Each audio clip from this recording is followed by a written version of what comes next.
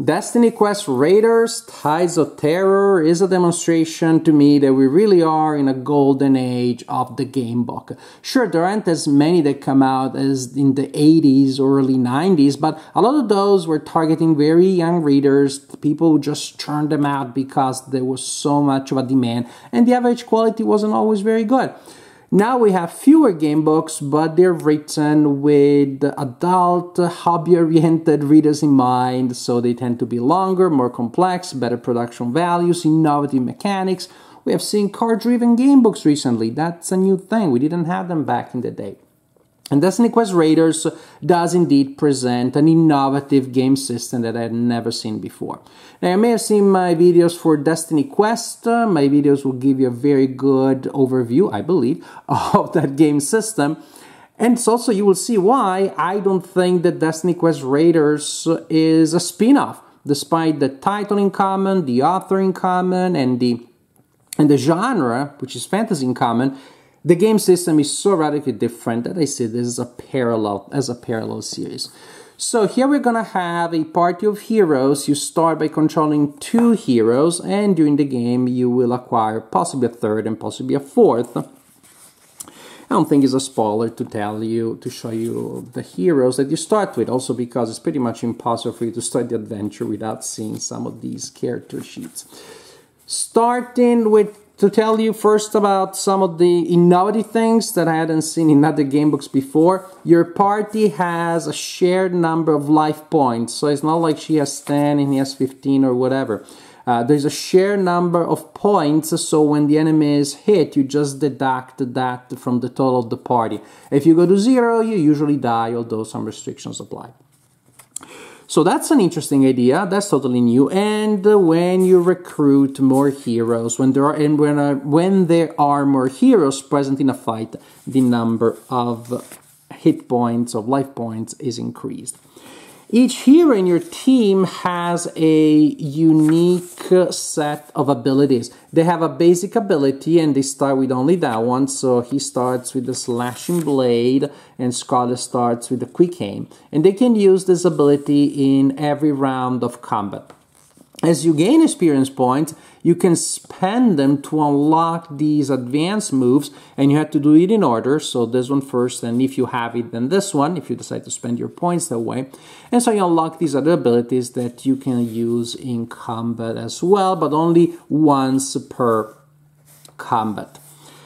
Okay, so that's, again, a very new idea, also a bit reminiscent of 4th edition of Dungeons & Dragons, which is obviously the best one, we all know that. Now, combat, that's pretty cool. Where you navigate the text as normal, as in a game book. As you can see, the text is fairly detailed, it's pretty long, there's more detail and more of a story, more of a scene, more atmosphere than in a lot of other game books. There is no doubt, and you may know that from DestinyQuest, that Ward is not just a writer of game books, but really there's more of a writer approach than in a lot of other game books, and this is no exception. Now, from time to time, the story will tell you to turn to a certain chart to resolve combat. I'm not going to turn to that one necessarily. I'm going to turn to one, there you go, for the 2 characters that we have at the beginning. But as you can see, a quick glimpse, depending on how many characters you have, you'll be sent to a different chart. So that is taken care for you. And also, based on how many characters are there in that scene, you will be told the total number of health points for the team in that situation.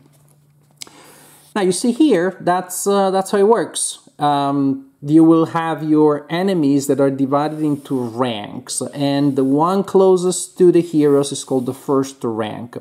Also, you have little symbols that represent different capabilities. We're going to ignore those for now. Matter of fact, look at this one. This one doesn't have any special abilities. So that's better to tell you the general idea. So, the heroes go first, and they all execute one of their actions. Again, suppose I only have the basic actions, so he does 2 damage to any monster group in rank 1, so there will be these groups here, and she does 1 damage to any monster grouping rank 1 or 2, so these two here. So I decide, for example, to have the swordman slash that one there, and I will cross out these two, and then she puts an arrow right there, and so that eliminates that enemy. You can mark your own book if you're just crazy that way. Otherwise, you also have a combat pad, which is a whole separate thing with multiple copies of each combat chart. And you may have noticed, nope, I didn't use that one either.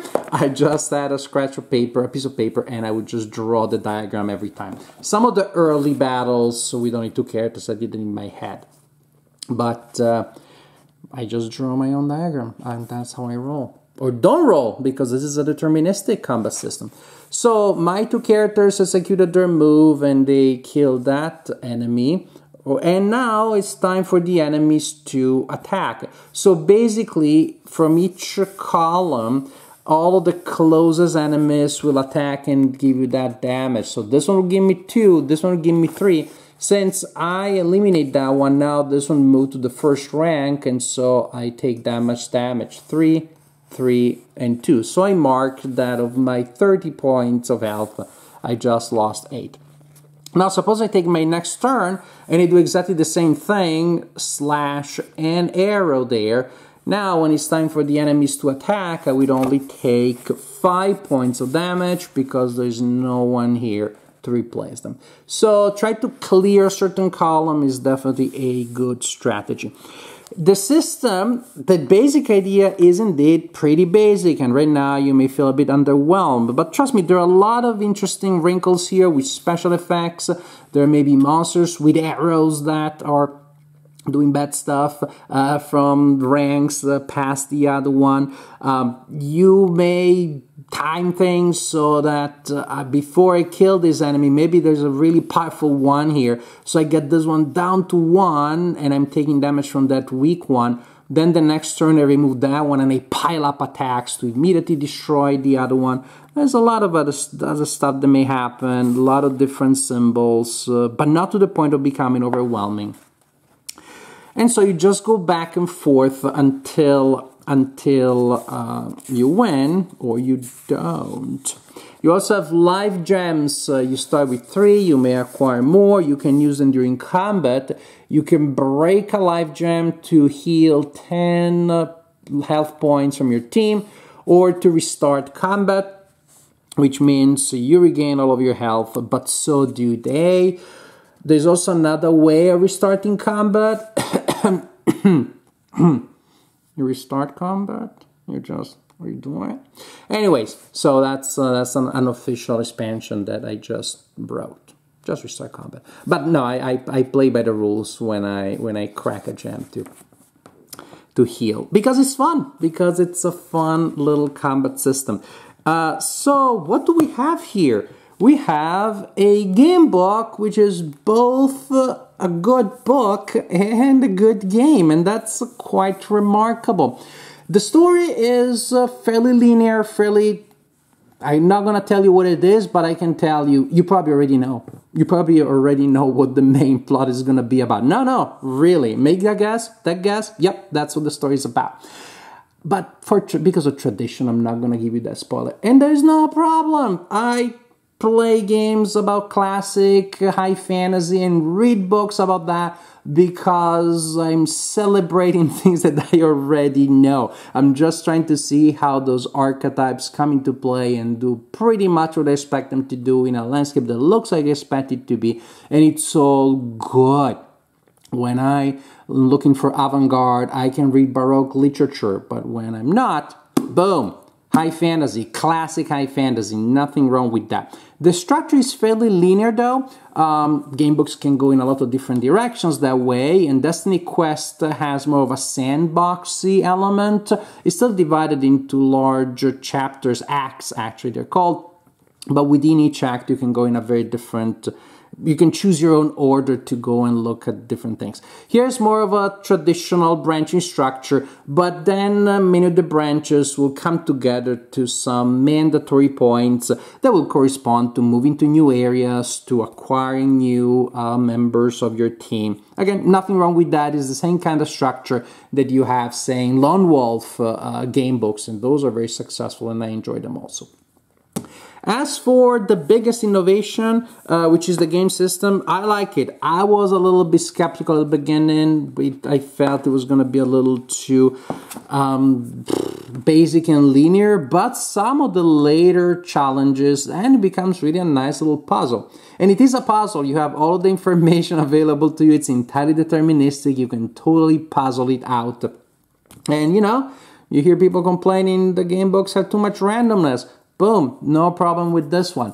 Of course, again, if this was too constricted, too deterministic, then you got them in DestinyQuest, where you have a ton of weapons and procedures and special things, and you roll dice a million times. So it seems that the two game systems work well together, one to help you take a break from the other. But personally, I was very impressed by a simple game system which feels, and maybe is, a board game, a resource management game. I mean, it has the lovely, cold, calculating element of a Euro game within a system that represents brutal fantasy fights.